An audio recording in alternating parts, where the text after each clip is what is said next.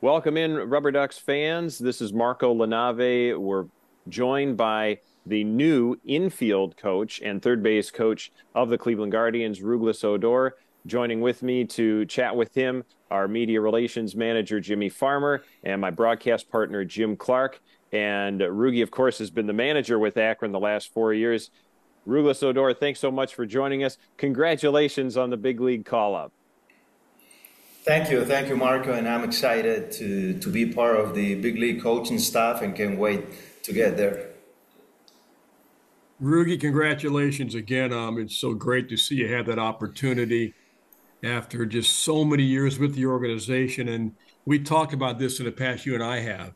Your country lost a great baseball guy and a mentor of yours, Vic Davalillo. Tell the fans about your relationship with Vic and what he meant to everybody in Venezuela.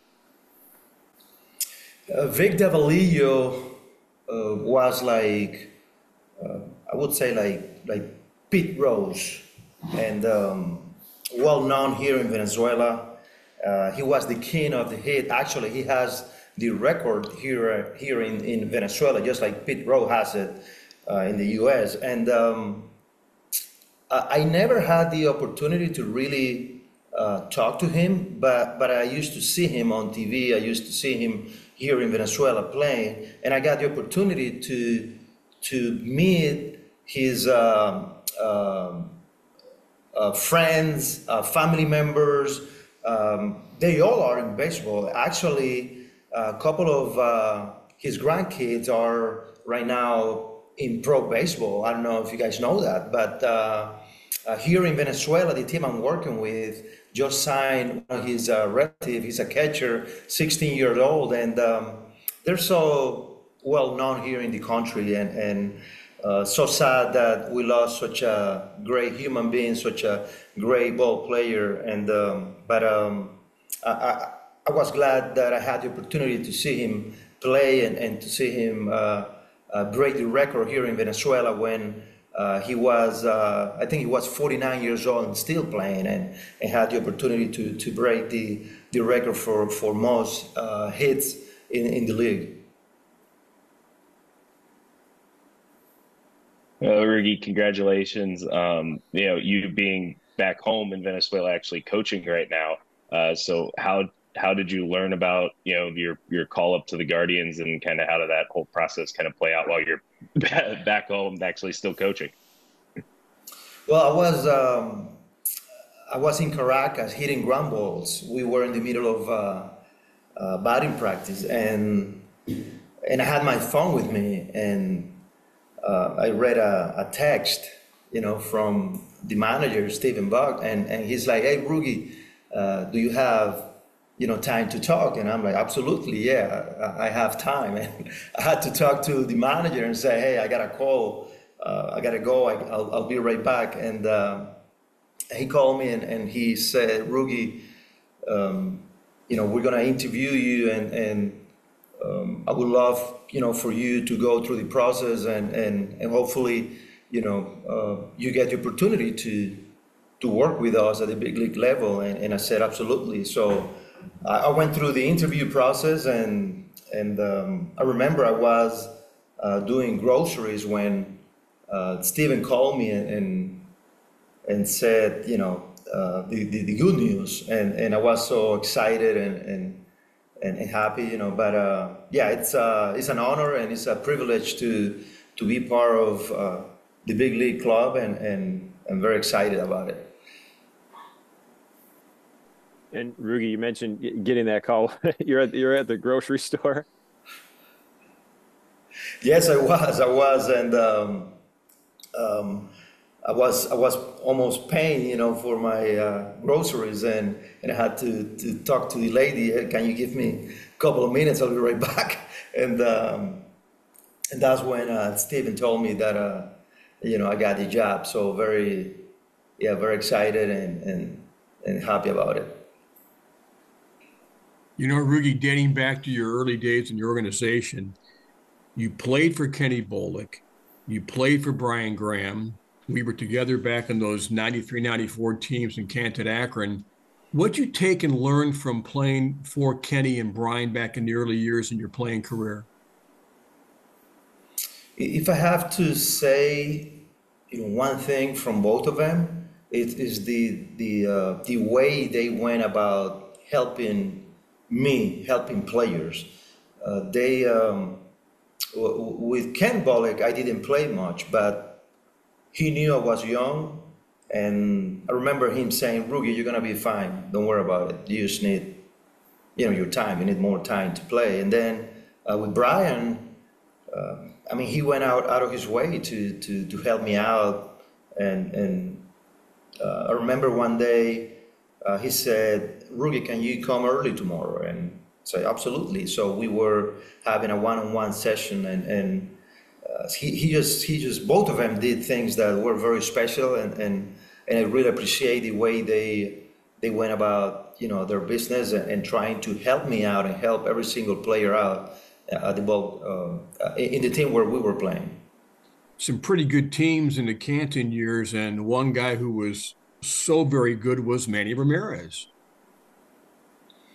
Right, right. He was young, extremely young, and but obviously we all know the type of talent he had, and yeah, it's just the confidence level that he had, and there were times he was going 0 for 4 with 4 strikeouts, and the very next day he was 3 for 4 with 2 homers. So he knew that the ups and downs of the game were part of it, and he didn't let anything bother him. And I was impressed the way Manny handled failure, and the way he bounced back, and was having success at the AA level. And I think he was 19 years old when he was there, so very young, and having a lot of success.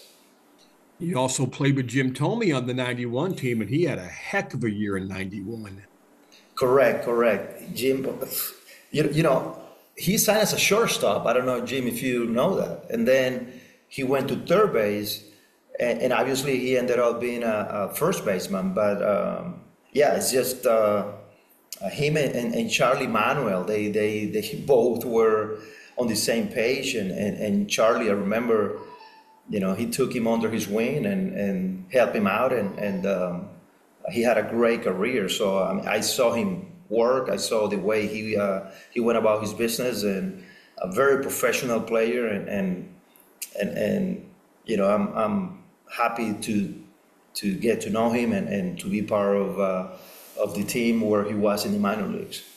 Back in those early years in the league for you, with the Eastern League stadium-wise, boy, have things changed from the 90s to what you went through the last couple of years as a manager, and just how everything just taken such a step up in facilities and everything.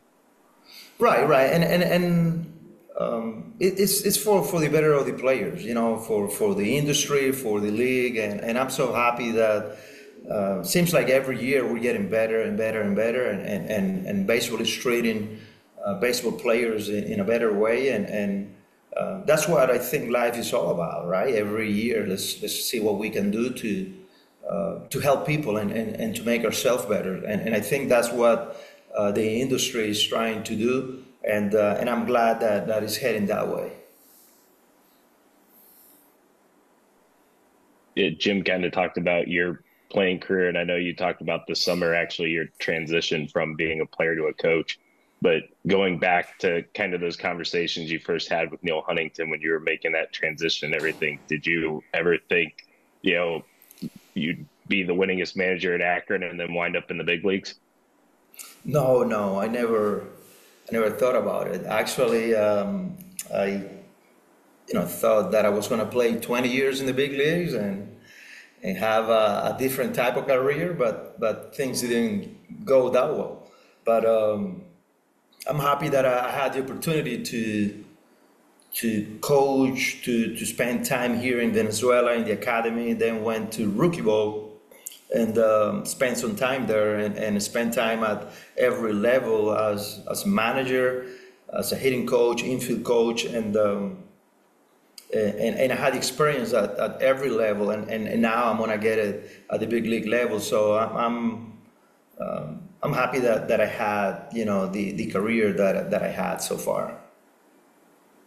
And Rugi, thinking of yourself as a coach, at the start of your career, even maybe, before you had some higher level managerial opportunities? I mean, what would you say is the difference between the coach and the manager that you were then to who you are now and what you're bringing to Cleveland at this time? I believe that respecting each personality is going to get the most out of the player. It's about respecting people. It's about trying to get the most out of that person instead of making people be like you want them to be. So I think that's what I've done lately, and I think it's been working. And I'm gonna continue to do it. I think if we respect each other and find ways to get along and respect each nationality, each personality, I think that's one of the best ways to grow and to get the best out of the players. Rugi, how's your preparation different now as you head to spring training? It's entirely different. You're still coaching third base, but it's a much different role now. How do you prepare for that? We have a lot of people who are trying to make our job easier in the front office. They give us a lot of information, and I believe that we need to get as much as information as I can and simplify it to the players. But yeah, the preparation is unbelievable, and the information that we get is unreal. So I can tell you that I have a sheet that it's like a cheat sheet that I use, and I see a lot of information, and I use some of that. If I'm coaching third, if I'm managing, and I mean, goes from managers' tendencies to I mean, in stats, if hitters swing at the first pitch, percentages, strikeout percentages, walk percentages, OPS, exit velo, tendency where they hit the baseball, how quick outfielders get to the baseball. If I'm coaching third, how strong they have their arm, the accuracy. There's a lot of information that we get, and I'm glad that we have a lot of people who are helping us out to get that information. If you guys are sitting around some night and someone goes, "Hey, Rugi, talk about Jonathan Rodriguez," what do you say? Well, he has an unbelievable power, and I'm afraid he's gonna hurt me if he pulls a ball on the ground and I'm coaching third. But he's a great kid. First of all, he's very quiet, very professional, and still has a lot of room to grow. But unbelievable power. He just needs to stay disciplined at the plate, and once he does that, he's going to be a pretty special player. And we talk about his offense, but he's a pretty good outfielder too. He didn't have a lot of experience in left field, and last year in winter ball he asked his manager to play him in left because he needed to get experience, and he played over 50 games in left field. And now he feels comfortable. So first time in left field, ended up playing over 50 games. And this season in Akron, he was bouncing around between right field and left field. And he said, "Rugi, I feel comfortable playing both positions." But 2 years ago, he didn't, because obviously the lack of experience in left. But yeah, he's a pretty good outfielder. His arm strength is above average too. And he's a pretty special player. Could he get there within 2 years or less? I would say so, yes. If he stays disciplined at the plate, which I think he's going to do it, he will be there in less than 2 years. So kind of staying on guys like Jonathan Rodriguez, Brian Rocchio is now, in the big leagues. George Valera seems to be right there. How kind of special is that for you that you've worked with these guys throughout the minors, and now you're going to get to rejoin guys like that, guys like Stephen Kwan, Bo Naylor, Gavin Williams on the big league staff?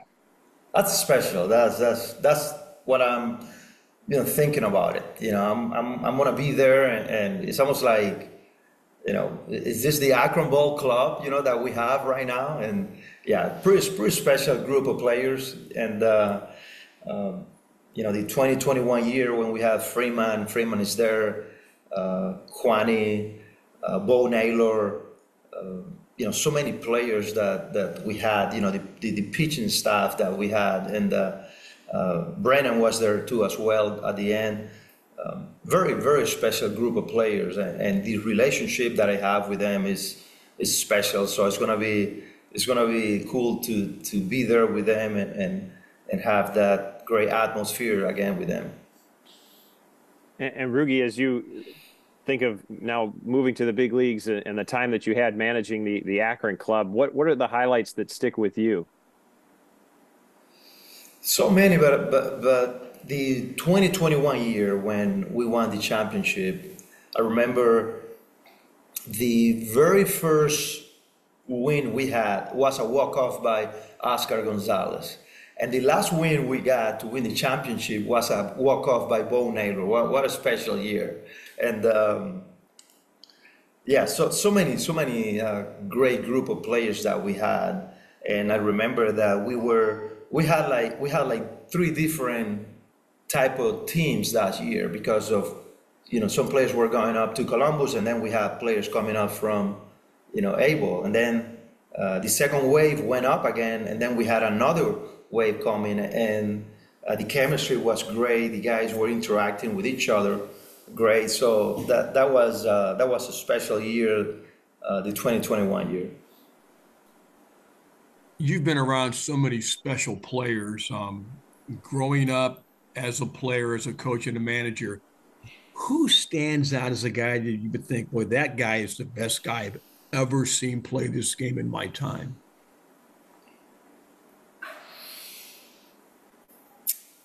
So many players. If I have to say one player, I will say probably Victor Martinez, because he couldn't hit the ball out of the infield, and he was embarrassed. And he said, Rookie, that was something that drove him because everybody else was doing it, and he didn't have the power to hit the ball out of the infield. So we were playing in squad games, and the outfielders were playing in the infield, and because they knew he didn't have any strength to hit it over the infield. And he said, Rookie, that was something that really made me work, and because he felt so embarrassed that he couldn't hit the ball out of the infield. And then all of a sudden, he's a 300 hitter in the big leagues. And what he did, he was a shortstop, and then he went to catching, and then from catching he went to DH. Didn't really know how to prepare himself to play the game as a DH, and had to learn how to do it. So I saw different levels, and so he went from 0 to 100 basically, and hitting from both sides of the plate. He couldn't hit from the right side, just he was making contact from the left side and a little bit of contact from the right side. And then I always talk about Victor because if he did it, I know anybody can do it if you put your time, the effort, and if you're disciplined and want to get better. I know you can do it, because if Victor did it, anybody can do it if you have those qualities. I can remember when he played at Akron, he was in the bullpen one night. He wasn't in the lineup, and we see this guy warming up in the bullpen, a left-hander. It was Victor. He could throw, and I'm sure you know this, he could throw easily, ambidextrous. I'm thinking this guy is out there warming as a left-handed pitcher in the bullpen. That's how talented he was. A lot of folks don't know that. Right. I saw him quite a few times playing catch from the left side. I mean, the first time I'm like, wait a minute. Victor, what is that? No, I've been doing it since I was a kid. So, wow. Yeah, that was impressive. Yeah. And very loose and clean arm action. It wasn't like he was learning how to throw it. He was like very natural making the throw. And I knew that. Yep. So Rugi, shifting gears from one former catcher to another, Stephen Vogt, obviously a lot. He mentioned you in his little his little press conference after the news was announced, saying that the phone call with you was the best one on the new coaching staff. So how well did you know Stephen before, and kind of how much have you guys gotten to know each other since the coaching staff announcement? I didn't know him at all, so I knew who he was, but I didn't know him until talking, in the interviews. But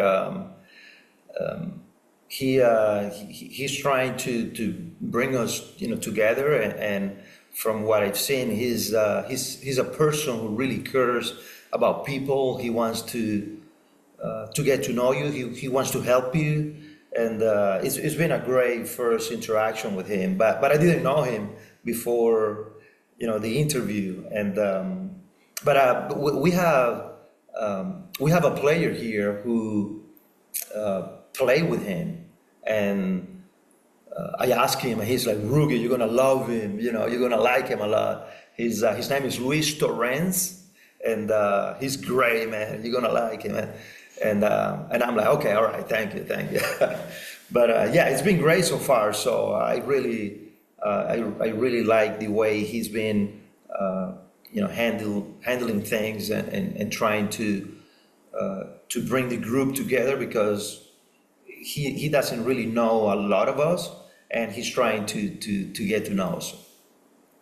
And Rugi, of course, you'll have familiarity with a lot of folks from being in the organization. And also Brad Goldberg, who was your pitching coach this past year with Akron, is joining you on the Major League staff. How was the work with him this year, and seeing him be ready now for an opportunity to be in the big leagues as well? Oh, he's ready. Brad's ready. He's all about preparation, all about being prepared, all about helping the players.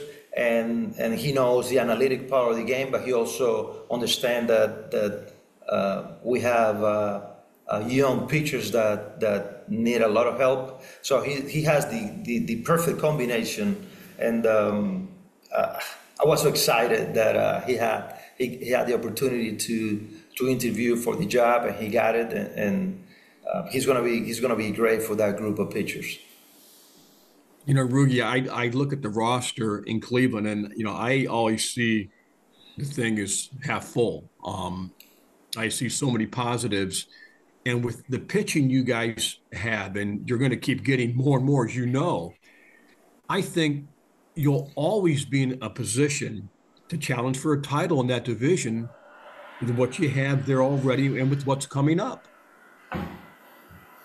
Yeah, we have a young team, and we did it a couple of years ago. We were young, and not too many people thought that the big league club was going to have the opportunity to advance to the postseason. And I mean, we have players now that they have a couple of years under their belt at the big league level, and they know how to play the game. They know that it takes work. It's not just, yeah, I'm here in the big leagues and things are gonna be easy. We still need to work, and let's not forget what got you there. So the amount of work that you've done in the past, let's continue to do it, and let's continue to move on. But we have a lot of talent, and we're young. But just because we're young, that doesn't mean that we don't know how to win ball games. These kids are ready to compete and ready to win ball games, and we're gonna have a fun year. I think the baseball IQ is very high with the guys you've had. How do you pick a shortstop? I mean, there's so many candidates, Tanner Rocchio, you can take something from each of those guys. You think both are ready. How do you pick one? Well, I think that's a question for Steven, so he might give you a better answer. But yeah, great. That's a great question. The more talent you have, the better. The more options you're gonna have, and it's a great thing to have. 3, 4 players who can play shortstop, who can play multiple positions. So we're very excited to have Rocky, Otena, Arias, Freeman, that they all can play at that position. And Rugi, you're obviously not the only Odor in the big leagues now. What was your nephew Rudnid's reaction when you got announced? He was excited. He was excited, and um, I wasn't supposed to say anything to a lot of people, but I told Stephen, hey, I want to tell mom and dad, so oh, Rudy, yeah, don't worry about it. So I told I told mom and dad, I said, don't tell anybody, please. And mom grabbed the phone and started, calling people. But yeah, they were excited. They were very excited. It took him, I think, 3 years to get to the big leagues as a player. It took me a little longer, but yeah, he was excited, and the whole family was excited for the opportunity I'm getting, and I'm also thankful for the opportunity that I'm getting. Thankful, to the front office and the people who made this happen. Well, Rugi, thanks again for taking some time with us. And we in Akron, of course, are so excited for you as well. And thanks so much for sharing some of the experience. We're looking forward to seeing you coaching in Cleveland. Thank you, and please say hi to everybody in the front office in Akron, and look forward to see you guys soon. That's manager Rouglas Odor from the Akron RubberDucks for the past 4 seasons, and now he is the infield coach and third base coach for the Cleveland Guardians, Rouglas Odor.